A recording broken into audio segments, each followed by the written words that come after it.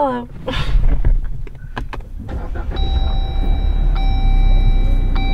She's quiet.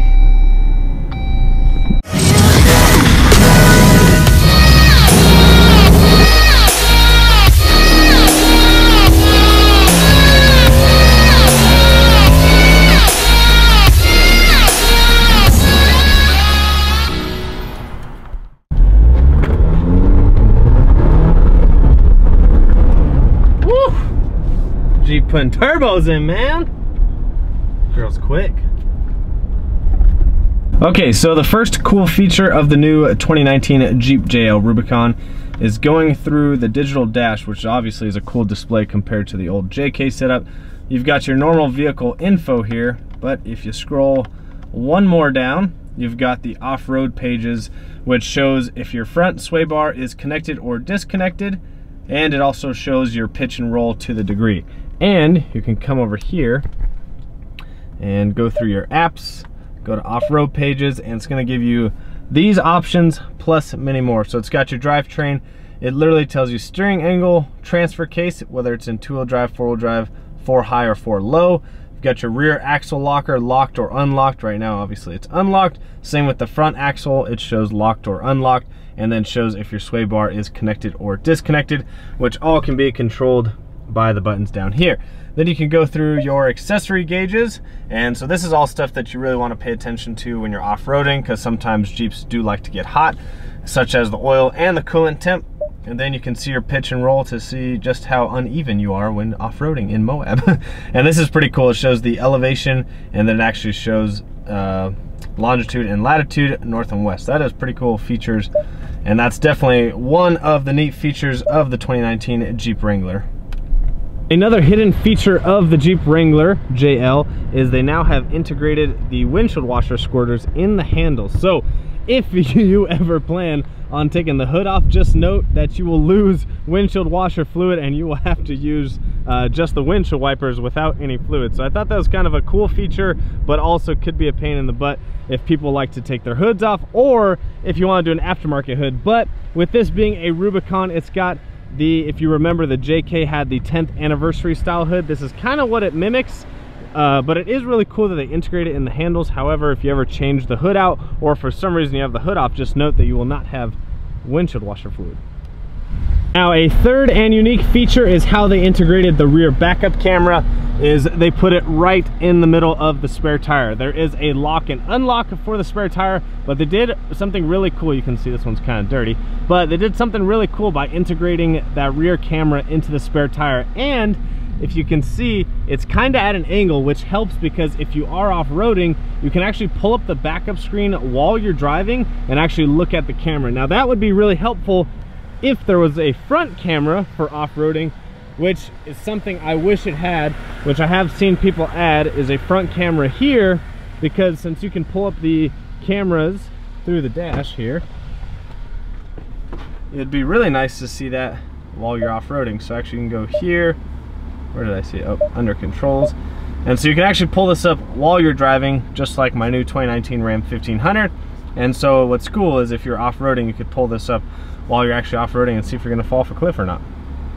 Another awesome feature is this hidden cup holder that you can find when you're doing some tailgating action. It's actually built right into the tailgate, and it fits perfectly. You can fit a cup or a small can. Obviously it's really windy out, so the can doesn't want to stay, or the cup. But, and right below that, not gonna say this is a hidden feature, but it's pretty cool. It gives you the breakdown of the wheelbase of the 2-door and the 4-door, and it shows you water fording. So look at that. Some pretty cool info that they integrate on the tailgate. I think this is just one of those nice pieces that isn't necessary, but it's something that you really appreciate if you have one. Had a Jeep before, you know that everything is Torx bit on the outside. So it's a Torx bit for the doors. There's one underneath to get the actual doors off. There's one here. There's some on the inside to get the windshield down, and then there's some for the hardtop. If you have a hardtop, there's Torx bits back here, and Jeep is actually cool enough to provide the tools for that. What's even cooler is that all these bolts, so from the hardtop, if you lift this back piece up, it's actually got spots for all the bolts, which come in really handy. This way you don't lose them all. So you've got your door hinge bolts here, you've got your roof bolts here and then your windshield bolts here. This way it keeps them organized. You know exactly which ones go where because they are sized slightly differently, and then you don't lose them. And then if you pull this up, that is actually where your jack is. Pretty neat feature. So that is 5 of some of the uniquest features that I have seen on the Jeep JL Rubicon. Now we're gonna go over some features that you may have known or may not have known, but they're kind of small and really cool. So when you pull the hard top off, it actually gives you this little plastic piece here. It's kind of hard to see. And that will actually hold the windshield washer fluid tube, and then this little outlet for the hard top for all the lights. So when you take off the hard top, it has a place for all that stuff to sit in. This one does have the sound package, so it's got the subwoofer back here. It is an all-weather subwoofer, so if you get that wet, it is not a problem. However, I haven't tested that, so you're on your own if you actually get that soaked. And what's really cool is it's actually removable, so if you want to remove it, it's just a small plastic enclosure, and then you've got more storage area if you want to go out of town and you don't actually need the subwoofer enclosure. Another cool feature of these new Jeep JL Rubicons is you can spec them out with blind spot assist and rear lane assist. All those features, they're actually integrated into the taillight here seamlessly, so they actually flow pretty cool. They're pointed out away from the body so that they can detect if someone is getting too close to the vehicle, but it's really cool how they actually integrated these with the taillights. And you've got your blind spot assist here in the mirror for those, but the way that they did it is really cool. Plus the JK did not have that option, but this being a JL and a brand new vehicle, they finally have that option. Another cool feature that I noticed when I actually opened the tailgate was that this piece is usually cut out for the spare tire to sit in. That way it fits down there, but it's not just plastic underneath. It's actually becomes a sturdy step. So if you need to reach something up top to help get the hard top off, that is a very sturdy step. Going along around the vehicle, you notice that they include the Jeep symbols everywhere. These wheels actually have the old school Jeep symbol on there. They've integrated it into the windshield. Oh yeah, it's on that side. Jeep got me on that one. They've actually integrated it into the windshield right there, so that's how you know if someone has an aftermarket or an actual OEM windshield. But they include Jeep symbols, Jeep designs everywhere. Probably one of my favorite though is actually in the headlight, which this one actually does not have because these are the upgraded headlights. So if you had the regular halogen headlights, you would actually see a Jeep grille back there, but this one does not actually have it because it has the LED upgrade. So it just simply says Jeep right across the top.